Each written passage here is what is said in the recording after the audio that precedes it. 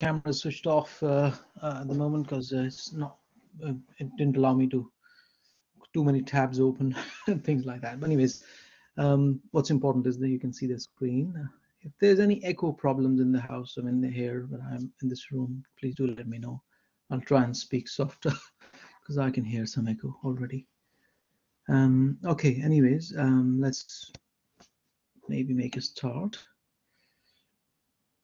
So thank you all for joining me today in one of our Tech Thursday events. Usually happens at the end of the month, but there was some problems with registration, I understand, last time, so we planned it today. Does Lucinda or Edith want to come in and say anything before me, or am I good to go? I think you're good to go. Excellent. Edith?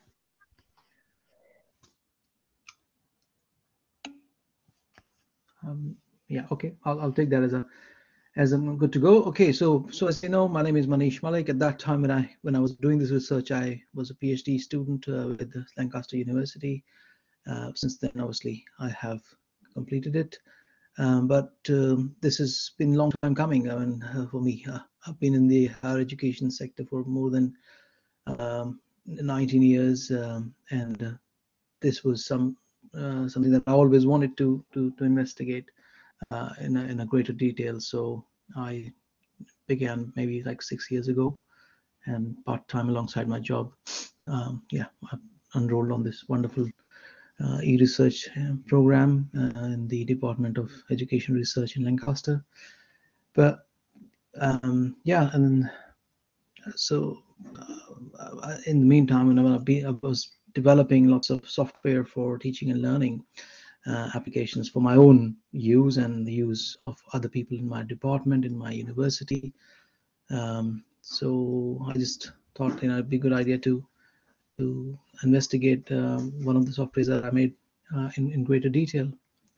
So for those of you who are interested in orchestration, this is a term used by Pierre Dillenberg and many other researchers, and that's to give an action that almost all teachers do in classrooms. They manage the teaching time and the different activities that students are required to take part in. So now, what I thought of, if all of that can be done through technology, then what will happen? So that was my question in my mind. Will it have any benefits for the students? It may have benefits for staff because then they are free to do other things. But are there any actual benefits for students? Because the reason we are going to do things differently is primarily for the benefit of students. So I thought, okay, let's not only investigate the effect of this for the for the average student, but also bring in a little bit of angle of disability in it, because if you have technology, it may have benefits for people with disabilities. So I set out to look for developing team working skills, things like trust, self-efficacy, communication, and so on, co-regulation skills, and so on, between teammates who are a mix of neurotypical and neuroatypical. So people who are neuroatypical are people who have autism, ADHD, but to a level where they can be successful in higher education, but they have special needs. Okay, so I'll highlight the problem statement itself, some motivation for doing the research and so on, and intervention details, research design, findings and conclusion, in that order. Because I've been teaching in the engineering academic sort of domain for the last 19 years, and we've seen courses go from non-PBL to PBL and back to non-PBL in some cases. And I know from firsthand that there are some problems associated with project-based learning, problem-based learning. we use them, but we then have some unsolved situations. Likewise, I mean, flipped classroom is very popular across the sector, and in engineering as well. People do use it, but we often face that question of, will the students come prepared to the class? And if they don't, how do you then use the the skills and knowledge that students have? What's the best approach there? So I thought both of these are collaborative approaches. If I apply the technology that I have built in these settings, I might find some interesting results. In particular around the area of developing skills and attitudes for team working, because both have an element of collaboration involved. Because if you ask students to learn things outside the class in flipped classroom, inside the class they're doing some collaborative stuff. In project-based learning, in teams they are working on projects, so they require these skills.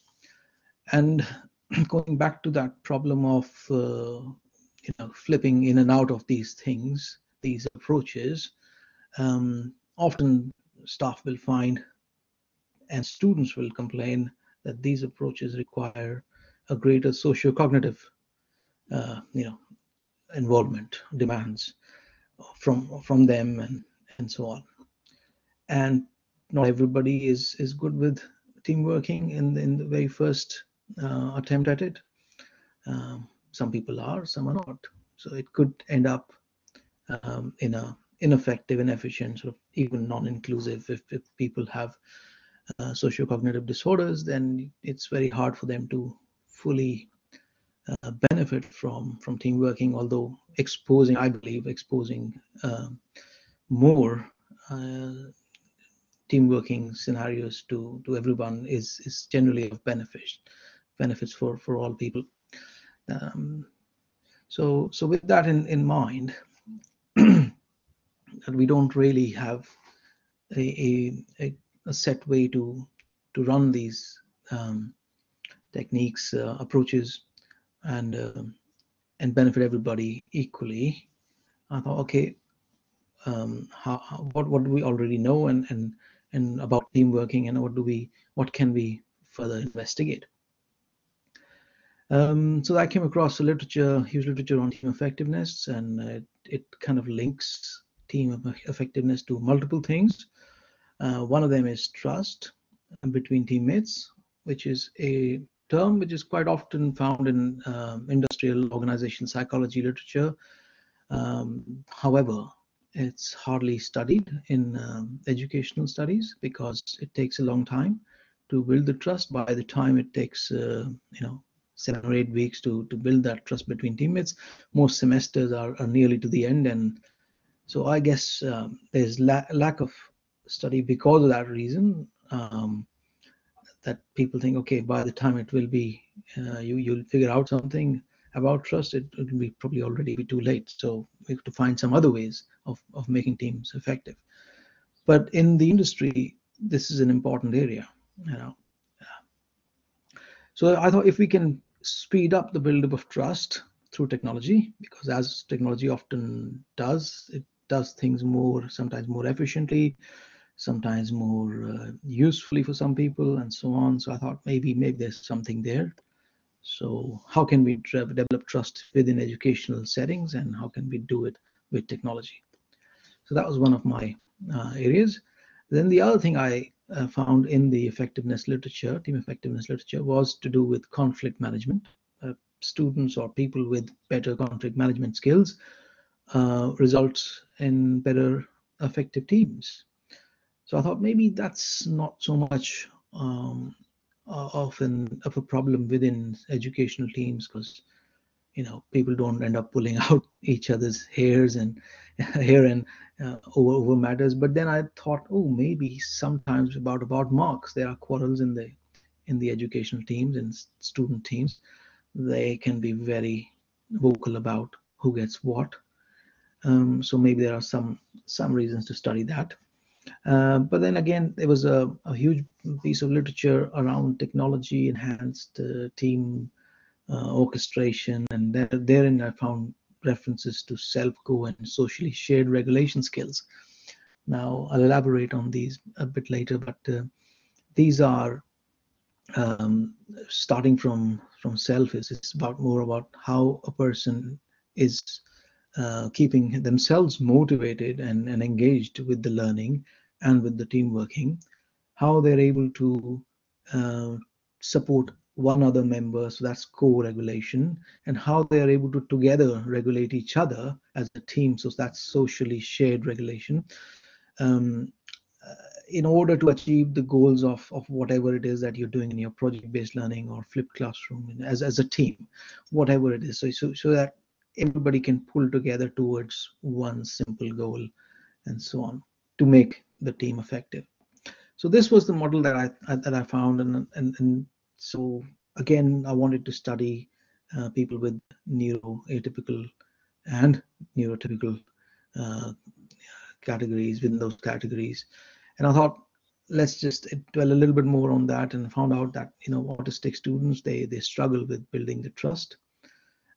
They could be either under or over trusting, of other people, and that might and not end always in a happy place for them.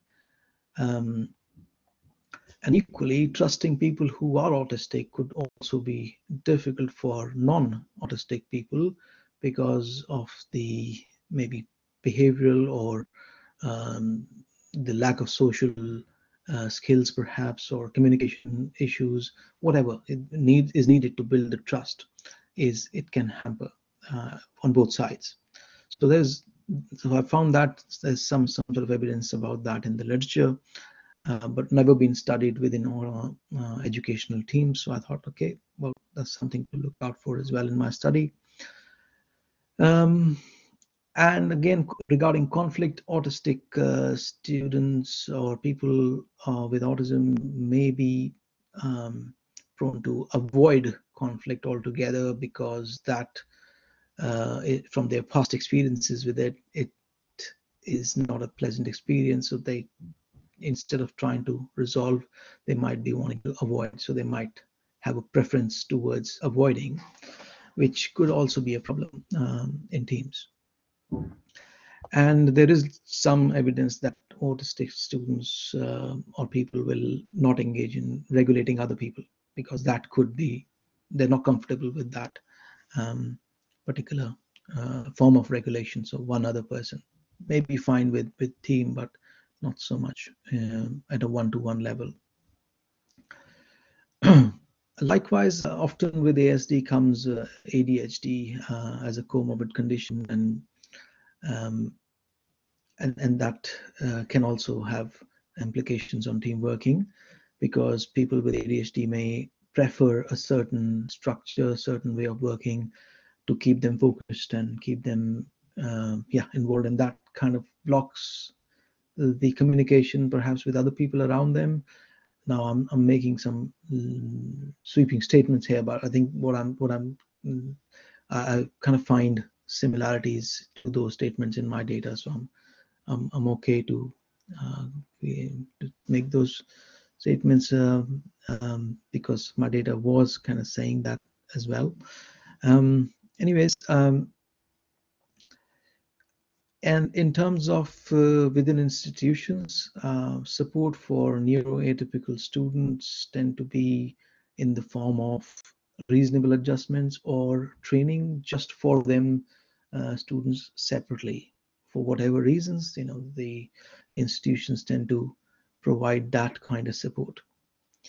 Now, I thought maybe if people are put together and the orchestration is done by technology and it's very effective, then perhaps we don't need to have the extra non-contextual training, because people need to learn to work with each other first, and then when they have that skill, then they can maybe transfer it to other people. And it's always very difficult for people who are autistic to or to form that bond with some new people all of a sudden. So if you're getting training about team working in a different environment and you're working in a different environment, that kind of didn't sit well with me. So I thought there should be something which allows the training together. while you're working in the team, and that's what I wanted to see if there is any solution there. So yeah, so the idea was to include people in team working rather than have them separately undergo trainings. So this is the intervention that I came up with. I over maybe 2 years developed different versions of Coggle, which is a computer orchestrated group learning environment, and it basically uses things like you may have heard of Mastery, which is used in Khan Academy and many other online systems where people are doing learning on their own, but they have to attempt, let's say, 10 questions, 8 questions, 7 questions, whatever it is, to master a particular topic, and then they move on to the next step and branch off into different topics and so on. But in this case, my environment is a group environment, so I wanted to orchestrate the whole group towards mastery. So I thought, okay, we'll build something which extends the mastery concept to the whole group. And to do so, we use multiple choice questions, which kind of is Eric Mazur's peer instruction style of um, peers teaching each other, helping each other. So the whole group was kind of orchestrated to talk to each other at different points based on their answers and so on. So there's a bit of that in the system, and also there is some prompting and messaging from the system itself to to help students watch a video that helps basically understand a topic which is not quite understood by the group, and that comes from um, skilled sort of question designs and options chosen in a particular way that highlight a cognitive conflict, and if two options are um, there which is causing a cognitive conflict, it's easy to then resolve that cognitive conflict by playing a video that is related to that cognitive conflict. And so all of that is there in the system, um, and by repeated sort of messaging from the system in the textual domain, the messages that the screen plays out to students to do certain things, to become better, to master the topic as a group, basically can help internalizing good team working skills. And so that was the idea behind it. Things like externalizing what to do when you're in a difficulty, always saying things like, oh, teamwork is dreamwork, that kind of motivational things, metacognitive skills around team working. Those messages are there in the system and they play out at different situations and so on. So not only that, the system also gives you an indication of how the team is performing, who are the strong students who need a little bit of support, and so on within the group. And after a little while, when the system's been used, these kind of messages are shown to students so they can look out and start to work as a team and develop people in the team as they go along, and as they chase this goal of group-wide mastery, if you like. So I do have a video. I don't know whether that will function. Any feedback will be better. I don't know if you can see the video. So this is how a student will go into a room, and then they'll wait for their other friends to join the same room. So this is all in front of one computer, 3 people sitting in front of a computer, 4 people sitting in front of a computer. With their mobile phones, they can log in, but they're looking at one screen, and that screen is in front of us at the minute. And these are okay, we'll talk about these 4 squares in a minute. So these are people coming into the room together to learn.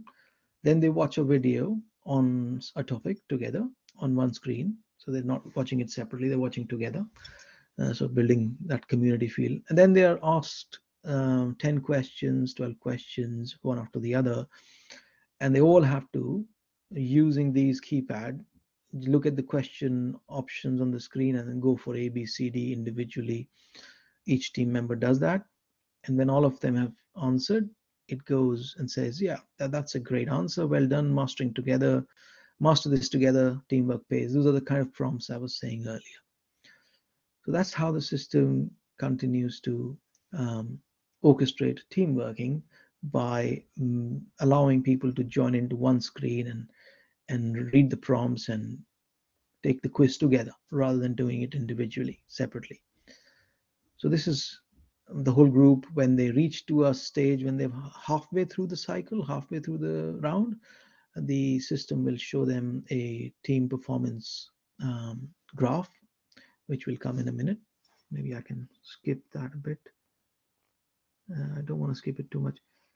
Okay, so here somebody got a question wrong, and as you can see, their progress has been resetted, and two people have been put together to talk to each other. So the orchestration is like this. So the machine tells who talks to who and when, and now they begin all over again to the journey of mastery, i.e., getting 10 questions correct in a row. You can set it to 6 if you too frustrating for students, but yes, yeah, it can be frustrating. But that's the important bit, that frustration, because of having to do more question, pulls them together as well, gets them going as a team. Anyways, you saw a graph a few seconds ago. That graph shows your progress, and it should be really a steep green line, but if there are red phases in between, means people have made mistakes, and so on. And they can even choose who they want to explain a particular question, if they have a preferred person, and so on. So there are many features in there. Students don't often use all the features, but they are in there if somebody wanted to use. And that's how it keeps going. And at some stage it will say, well done to the team that they have answered. So you can see the green tracker on the top here. It's increasing every time a correct answer is made, but it goes back down if a mistake is made. So that pulls the teammates together, working towards the goal of group-wide mastery. And if they need help from the system, as you can see, there was a little video being played, then that is based on the weaknesses of that team at that moment in time. A particular video has been chosen by the system to improve the knowledge that the team seems to not have at the minute. So the system is doing that in the background, some kind of calculations on that.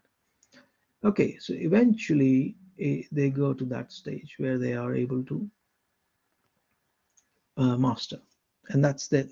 That's one topic done, and then they can move on to the other topics. Okay, so yeah, so one of the findings in the study was these penalties of having to restart the count towards mastery was frustrating students, and that would trigger some kind of emotive discussion between people, even wrong behavior in the system. But then the system, to really get mastery, they have to follow the scripts that are written into the system. And many people, in fact all of the teams, were auto-correcting their poor behavior to really then come together towards that one goal of mastery. So the frustration was there, but it was helpful, like a kind of a positive frustration. So how do I evaluate the system? I created three different case studies actually. One of them had these computer orchestrated learning sessions, learning together sessions. There were four of them in which they learned electronics related topics, which helped them then go and design in a student orchestrated working together session, some kind of flipped class activity, flipped classroom activity, where they would build a little circuit based on the knowledge that they have captured in these sessions. So you can view this as, this is the outside bit and this is the in-class bit of the flipped classroom. Only that what I'm enforcing now is I'm asking them to come inside the class without the teacher, using the machine, and study on their own. So instead of flipping the classroom to home, I'm just saying you stay in the classroom, but the flip is that the teacher is not there, the machine is there. And here again, they can be with the teacher, but in the study, for the purposes of the study, I just didn't play any part as a teacher there. I was an observer. So here it's completely student orchestrated. There's no teacher whatsoever in the whole activity. Then again, I wanted to repeat that, but for a slightly longer period to see what happens there. Um, and this was completely accidental. I didn't know what will happen. I just designed four sessions worth of content for the flipped classroom, and I thought, okay, if they want to do a little bit bigger project, they need a little bit more. So I added 3 extra cold sessions in which they learned a bit more advanced topics, so they could design not only a filter but also an amplifier, that kind of thing. So in the project, they did this group, this arm of the study did the full filter and amplifier. This arm of the study did only the filter. Um, and you'll see that their levels of students that came into the study were also from different groups. So one of them was foundation year, and then this one was the first year of electronic engineering. And then I wanted to repeat this in a case where Coggle was not used, so we get an understanding or like a benchmark of what happens when the machine is not there, when the students are left to their devices on their own to work together. For, I could have chosen flipped classroom, but I thought, okay, let's use the 7 session 1 as a comparison, because I wanted to study the long-term effect of this kind of work and see when the trust builds up in because it would probably not build up in 4 sessions. That was the theory, that was the literature pointing out. So I thought, okay, let's do it 7 sessions, see if by 7 sessions what the literature says the trust will come in. Well, does that come in? So I did it in this way. So these students, they watched the same videos that I had in Coggle. They had the same questions, but just the orchestration was not there. The technology orchestration was not there. And yeah, so that's the structure of the study. And at different points, I took some measurements. I measured not only trust related data, but also ask students to record daily key events, and so get a bit of qualitative as well as quantitative data on trust, on team working skills, on um, yeah, people, how they are feeling, how they're learning, that kind of questionnaires that I either used some pre-existing ones or made my own ones, for mainly for the qualitative. And at the end of the SWOT activities, there were interviews, qualitative interviews, 1 hour long interviews for neurotypical students, and probably nearly 1.5 to 2 hours for the neuroatypical, because it takes longer to discuss all the issues of interest in this. So that's how I did. So there was a, if you want to use the technical terms, there was one theoretical replication over here, and then there was one other, the analytical sort of replication here.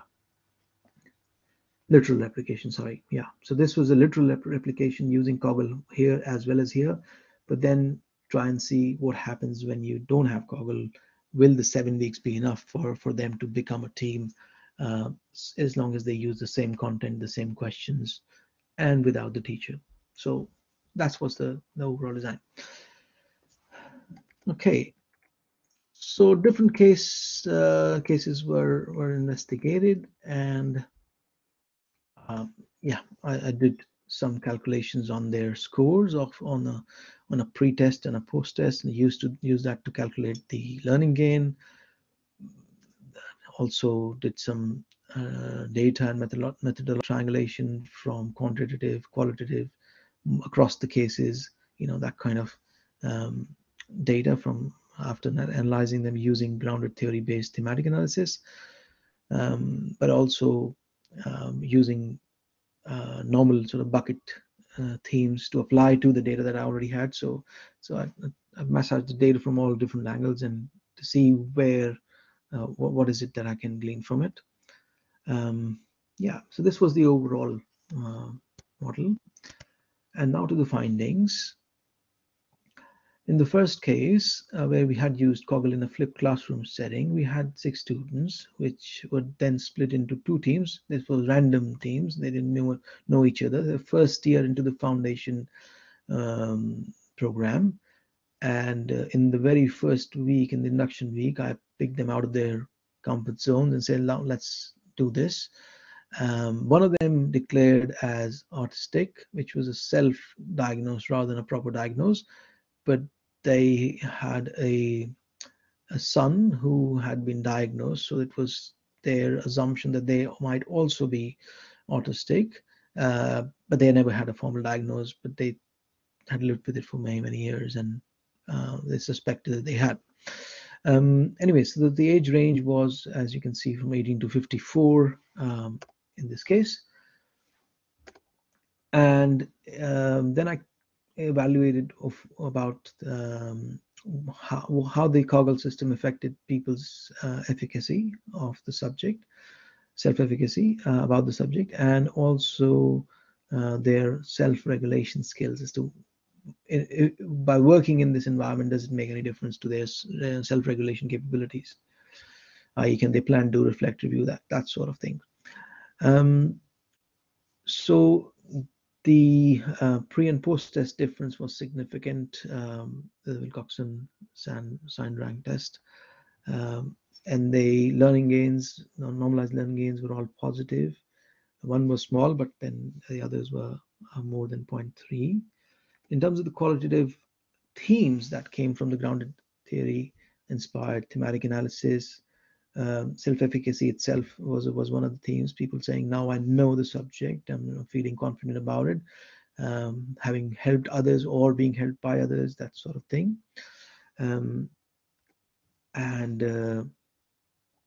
So there were two sources of qualitative data. One was the SSRL survey, the socially shared regulation survey, in which 6 on 6 students, there were themes related to self-efficacy.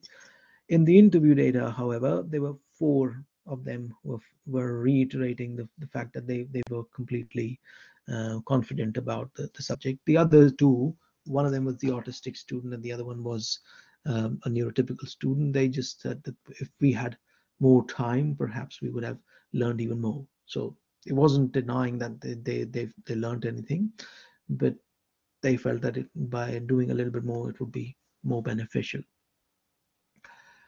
And also I evaluated the work that they did. I either designed that filter, so I marked that based on their work, and both the teams had a high score to support that they knew as a team, individually as well as a team, the topics, and they could design the filter that I had put in front of them. And these are foundation students that probably never ever designed a filter before, so within 4 sessions they are able to do that with a high score.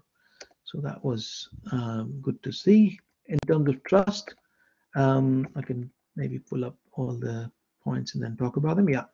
So in terms of quantitative results about trust, I use a survey that has been used elsewhere, been tested for validity and so on.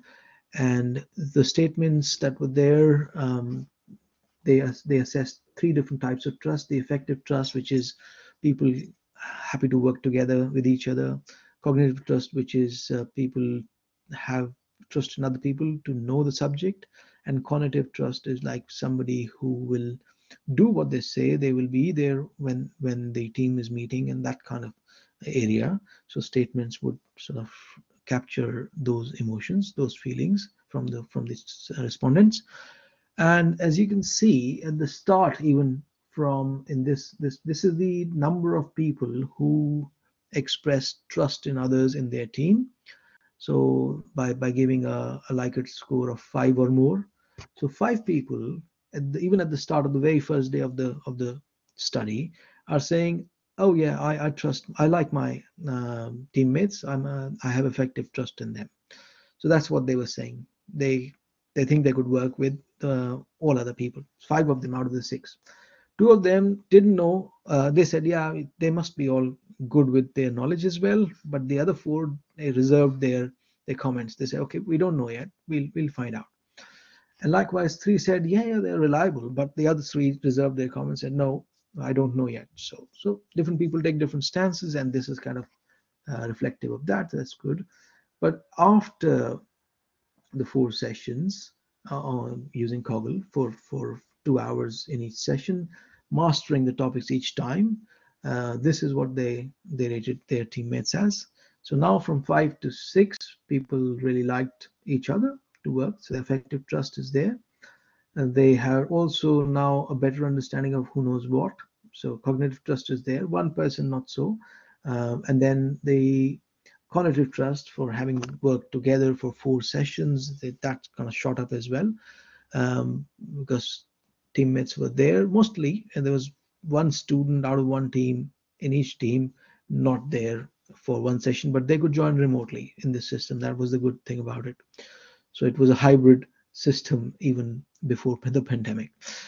Anyways, so 6 people, yeah, 6, 5, and 6 after 4 sessions.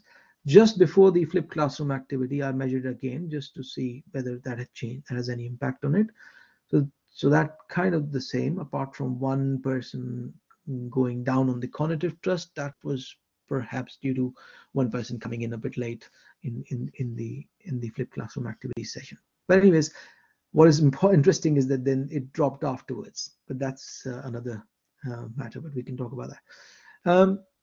So trust was up in ASD student, and ASD student was expressing from their past that they're over trusting and this kind of thing, but they were able to correct that, uh, and they were able to trust other people correctly. Like they were able to place the correct level of trust in their teammates.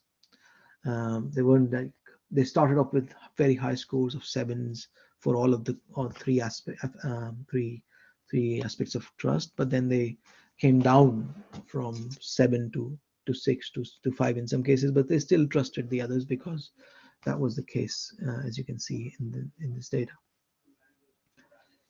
Qualitatively, themes from both the interview and the survey um, are suggesting that COG will help build trust in many ways, not just it helps effective trust to grow, cognitive trust to grow, or cognitive trust to grow, and even if these three are the categories, there are multiple ways that these three can be enhanced. So, and the same kind of findings were reiterated in the one-to-one interviews that I conducted. Of course, the activity was a success itself, so that could be a way to reflect on the trust that was there in the team. That, oh, they worked fine, their scores were high, and there was no dispute and anything. Yeah. So that should be an indication that trust had built. Okay, so case two, I'll go a bit quicker because I've spent a lot of time explaining each thing there. So again, similar things, similar results from the self-efficacy you can see in both the themes. Things were dipping in and out of confidence and trust as well. As the topics grew a little harder in there, but Coggle would step in and support the students as that would happen as well. So that's helped the teams to continue to work together for a longer extended period of time. And this teams, the teams here, they were like three teams, two teams of three and one team of four, and there were these sort of splits between well, number of people who had ADHD or ASD is shown here. The age range is shown there as well. So out of the three teams, all of them had scores above 50, if I can recall, 60, 50 something, 55, 56. And the other two teams had 70 and 80, something like that. So very high score on two and good enough score on one. So nobody was like, okay, we can't do this. They did it and so on. Trust-wise, again, you can see they started off with high scores, high number of people trusting each other effectively, even cognitively, without even knowing each other. I don't know how that works, but people just, didn't want to say maybe. But anyways, after there's a determinism there. You can see after the 7 sessions, 9 people say we trust each other. There was one who didn't. Um, and then there were variations after 7 sessions from, oh sorry, let me think. Yeah, this is after 4 sessions. Yeah, 999 is after 4 sessions, and 1087 after 7 sessions. And just before the PJBL activity, I measured it again to see what is the state of things at that point. You can see that 10 10 9 people are saying that they trust each other. But it again also dropped after the flipped classroom activity. So I'll be a little quicker. It's a similar story here. And in the third case, slightly different scenario where there's no Kaggle, people are watching the videos, answering the questions. The questions are the same. Then they don't have any multiple choice engine to orchestrate interaction or things like that. So here you can see it was not significant, the learning gain. Not all the learning gains were even positive. So there was already a difference in the learning that was achieved in the two different settings, Kaggle and no Kaggle.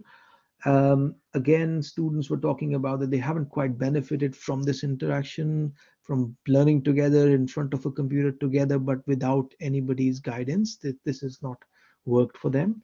So they learned some things, but not quite everything. And on the negative, sort of reverse theme was knew little, and then majority was saying that they actually didn't know much after 7 sessions even. They had low self-efficacy expressed in their interview data as well, and so on. And finally, the trust.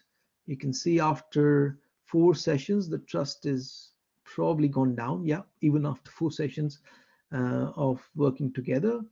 Um, it has at least gone down in the cognitive. They start to realize that nobody really knows anything here. And the affective is probably is the same, and cognitive is this very similar because they're turning up to the same sessions together. They're seeing each other, but they're realizing that, oh no, not a lot of us know anything about this topic.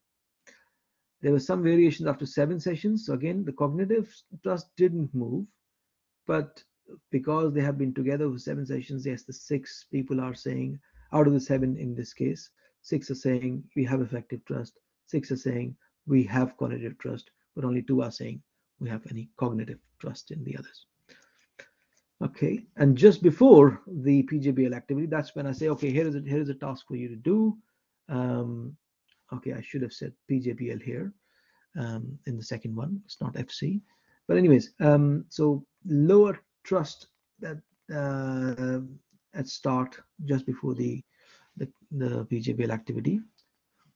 Even when you compare it to right from the very first day, it's 6 has become 5 people, 4 has become 3, 5 has become 4 people.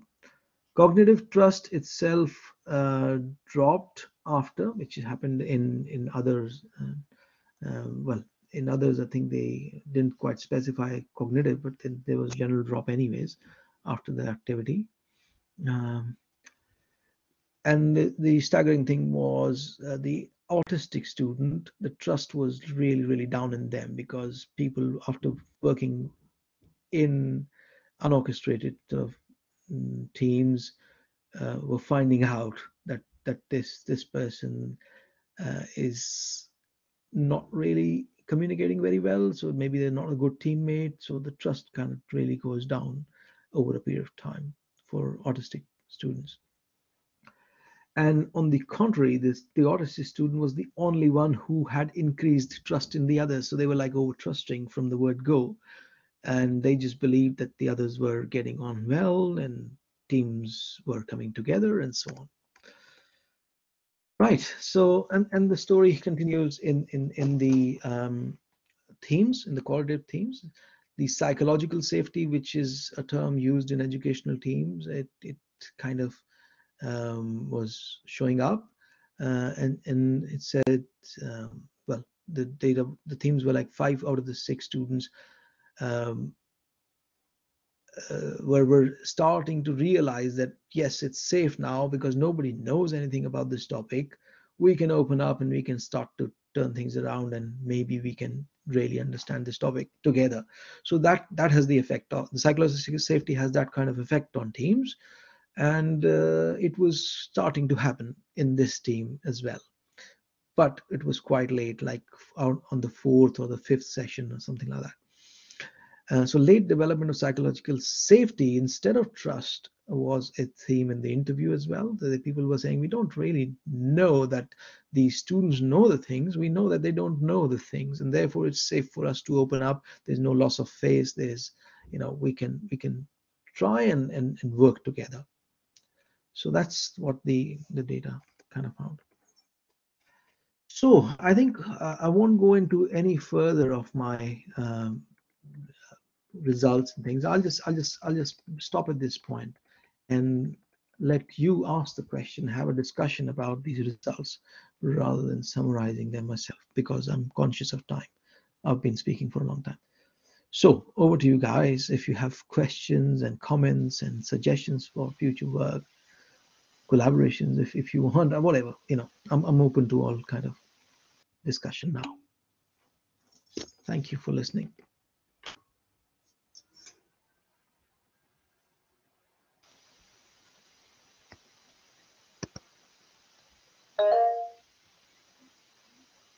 So Edith or Lucinda, if you are please able to, yeah.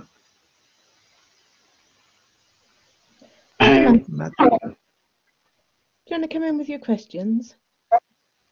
Yes, hello. I have a question. It's Matt from Southampton University. I really enjoyed that, Manish.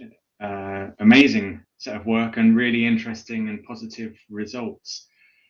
My question or feedback is going to seem very, very small in comparison to what you shared, but I noticed in your demonstration of Kogel that you had the animations of the like applause or thumbs up icons, Yes, and that kind of thing, and that I know that in some cases it's good to have an option to be able to turn those off for some people, particularly if you have a vestibular issue or certain neuro-untypical attributes.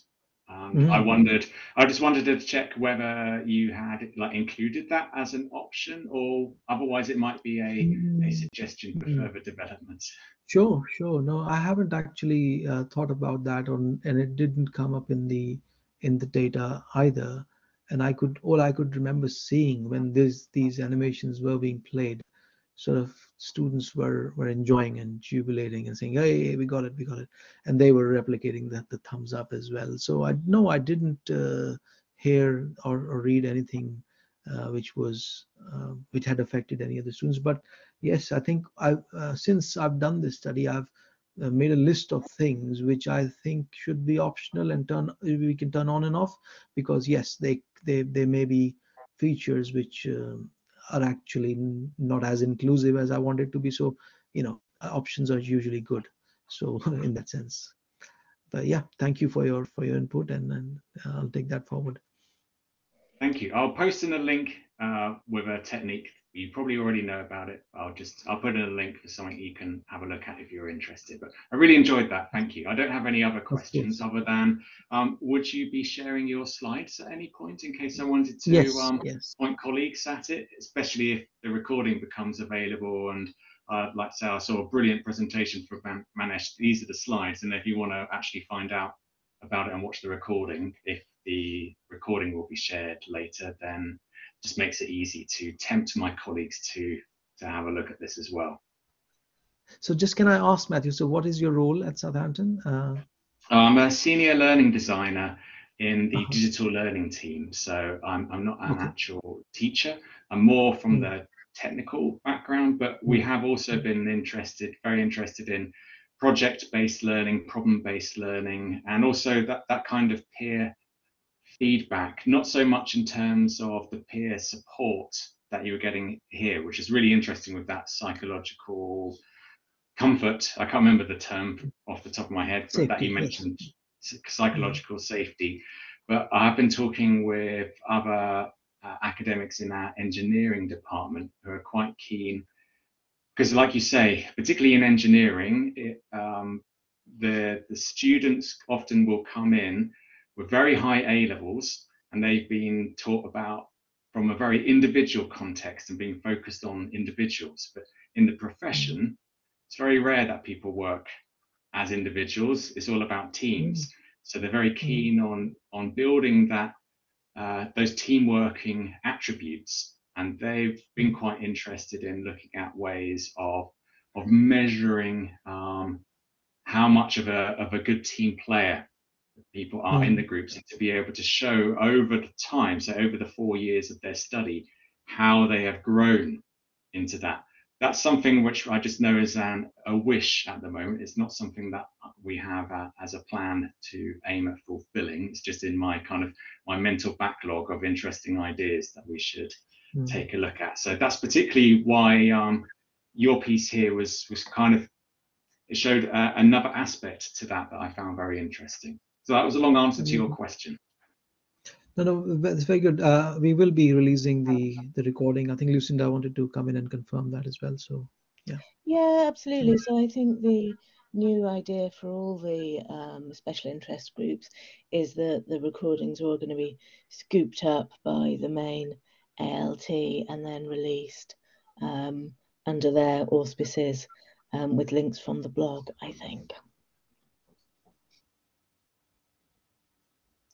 Okay, anyone else has any further questions or comments or feedback? Much appreciated. On that note, though, I will stop the recording just in case anyone has any questions that they don't particularly want recorded.